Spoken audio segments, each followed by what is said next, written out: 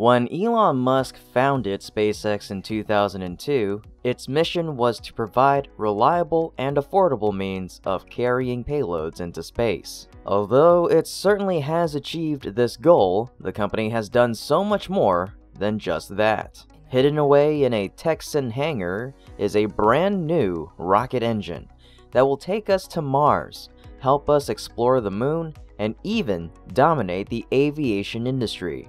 But how superior exactly is this engine? Let's find out in today's episode of Great SpaceX, where we'll unravel what Elon Musk just did with SpaceX's Raptor that is thrilling the minds of scientists. The SpaceX Raptor is a cryogenic staged combustion rocket engine intended to power the high-performance lower and upper stages for the Mars-bound rocket Starship. It has more than 3 times the thrust of SpaceX's Merlin 1D engines propelling the Falcon 9 and Falcon Heavy rockets, and steps away from a kerosene-based propellant. Raptor consumes a combination of liquid methane and liquid oxygen in a full-flow staged combustion cycle. The highly reusable engine makes use of concepts first demonstrated on the Falcon 9 and Falcon Heavy rockets, including deep cryogenics, cooled below their boiling point to increase their density and thus load the limited tank volume with a greater mass of propellant. Like SpaceX's Merlin engines, at least 2 versions of Raptor will be available. One for use on the first stage booster of the Starship launch vehicle, and one optimized for operation in vacuum, for operation outside Earth's atmosphere, for the interplanetary insertion, and in the ambient Martian atmosphere for retro propulsion ahead of landing. Raptor's design was revealed in September of 2016 during an address given by Elon Musk at the International Astronautical Congress, outlining SpaceX's Mars transport architecture. Known as the first version of the Raptor family, Raptor 1 uses methane and liquid oxygen fuels, making it one of the cleanest burning rockets available.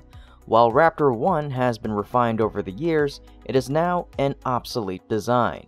Its construction is complex, difficult to manufacture, and has a long turnaround between launches.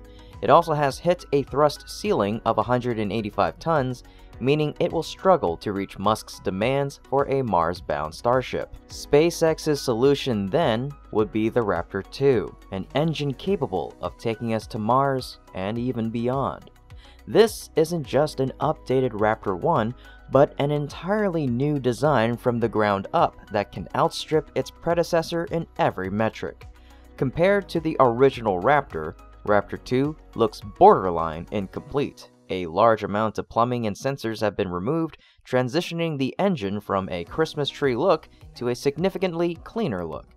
In that way, SpaceX has made the engine more flame and heat proof, a clear step towards SpaceX's goal of removing all engine shrouding from the booster, which would decrease the booster's mass by around 6 tons.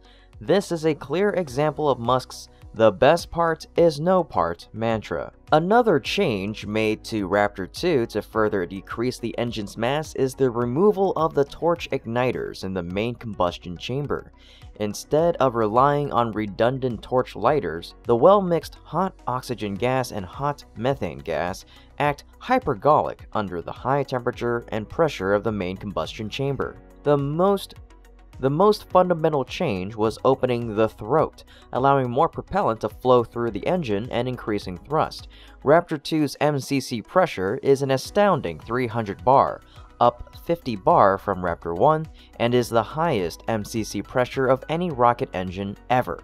The previous record for the highest MCC pressure was the Russian RD-180, which runs at 267 bar. Due to the wider throat and increased chamber pressure, Raptor has gained a significant amount of thrust. Raptor 1 produced 185 tons of thrust, while Raptor 2 produces 230 tons. The current peak thrust of Raptor 2 operates at 247 tons.